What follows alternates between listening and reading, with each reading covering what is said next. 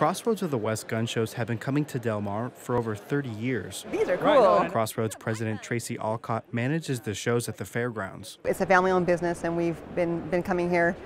I came here as a teenager, and now here we are with my teenagers are here helping me work. Having never been to a gun show myself, I didn't know what to expect. But once inside, I found it sort of like a Comic-Con for gun enthusiasts. I think it's people who are speaking against firearms don't understand that we are sporting people. Of course, people are here buying guns. There's handguns and rifles, but there are also other items too, namely gun accessories like magazines, ammunition, targets, and lots of individual parts. Every year there are 5 gun shows at the fairgrounds, but no shows are planned after this December. Thank you. Motion carries 8-1. The fairgrounds board voted to postpone the shows for up to a year while it looks at hosting shows without guns or ammunition. A gun show without guns and ammo? No. We're looking at other venues. We're not going away. They can put a moratorium on us a year while they do their safety study without any input from us. Fairgrounds Board President Stephen Shoemaker supported holding off on scheduling gun shows. He said the gun shows weren't safe, pointing out incidents reported by the Sheriff's Department over the last few years that include petty theft, battery, and possession of a controlled substance. Shoemaker also says he spoke with the California Department of Justice about the gun shows. We've had actually 2 meetings with DOJ, and there have been a number of arrests, felons in the possession here on the fairgrounds, sending their wives and their girlfriends in to buy ammunition and guns here at the fairgrounds. A number of arrests. In fact, I think he said one particular Saturday a year or 2 ago, there was 4 such arrests in the parking lot. Is that safe? I don't think so. The gun show doesn't deny there have been arrests at its shows. That's why we have law enforcement here. We pay for law enforcement to be here at the front door. We know DOJ's here. We send them a list every week before the show of who we know that's going to be here selling firearms, and they inspect that list and let me know who's approved and who is not.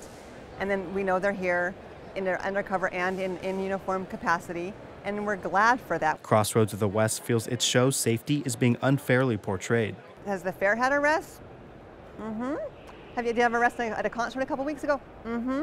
Do concerts have arrests? Yeah, they do. So every event here, not just the gun show, have people here who break the law. They get arrested. KPBS did a comparison of arrests at fairgrounds events this year. According to the Sheriff's Department, the San Diego County Fair had 13 arrests, ranging from drunken public to spousal battery and DUI. KAABOO's 2018 Music Festival had 16 arrests, minors with alcohol, battery, and possession of narcotics among them. And through 4 gun shows this year, there has been 1 arrest by DOJ for a felon in possession of ammunition. Before deciding to put the gun shows on hold, the Fairgrounds Board listened to hours of public comment. It also received letters of support and opposition from elected officials. But the gun show says while Fairgrounds staff talked with them, the actual board left them in the dark. There was no question on my mind that before the meeting started, they had made their mind up. They had to show that they were maybe going through the process, but they didn't. They had made their minds up and they made their decision, and we had anything we could say wouldn't have swayed them any other way. Patrick Kearns, the Fairgrounds Public Safety Director, says he attends the gun shows on a regular basis. It's his job to create a safety and security plan for the shows. To buy a gun at the gun show, it's the same as buying a gun at any gun store. You got to comply with all the laws. In a letter to the board, he says the gun shows are in compliance with all local, state, and federal laws and have not had any violations. Part of the board's action, fairground staff have until December of 2019 to return with the proposals for gun shows that promote safety and educational purposes. So far, they haven't contacted us to try and get our input or see what we can do to work with them.